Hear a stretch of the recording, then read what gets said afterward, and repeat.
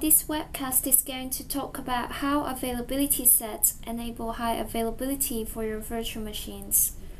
Our SLA 99.95% monthly for virtual machines requires deployment of at least 2 instances in an availability set.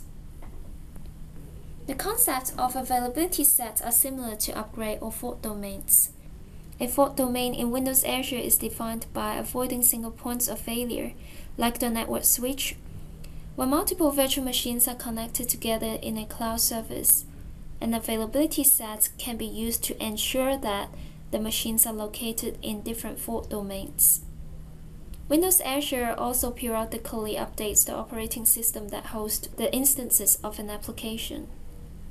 A virtual machine is shut down when an update is applied. An update domain is used to ensure that not all of the virtual machine instances are updated at the same time.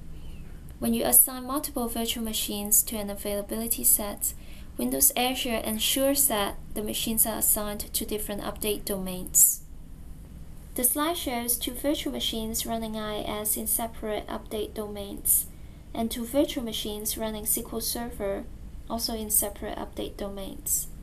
It is useful if you want to create a pair of SQL servers for high availability. This is to ensure your database to keep running even if you get some sorts of faults. When you create new virtual machines, you get the option to create new availability sets or to plug machine to an existing availability set.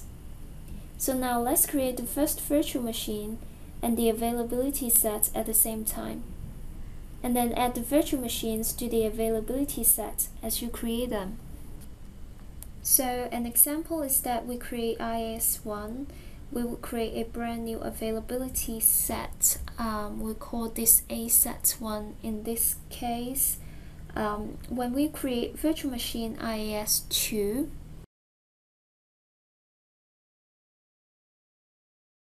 if you select connect to an existing virtual machine and then choose IIS1 virtual machine, and then you should be able to see ASET1 is available for IIS2 virtual machine.